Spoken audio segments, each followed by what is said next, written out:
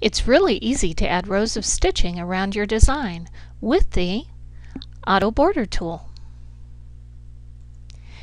Begin by choosing your design and then click on Autoborder. We're going to start with the position to the outside, the distance of 3 millimeters, and a running type of stitch. I like to start with 1 repeat to confirm my border will follow my design. Now's the time to use the Edit Shape Nodes tool on the single border if necessary. Now choose that border and go back to your Autoborder tool. This time we're going to use the same distance and running stitch, but now choose as many repeats as you wish.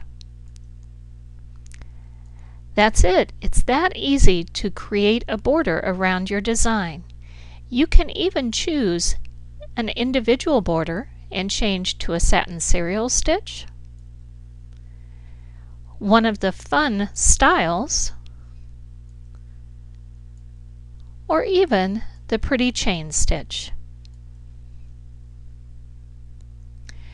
Repeat your star and even change your stitching from running to satin, decorative circles, or chain stitch.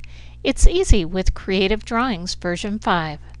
Visit www.creative-drawings.com for more information.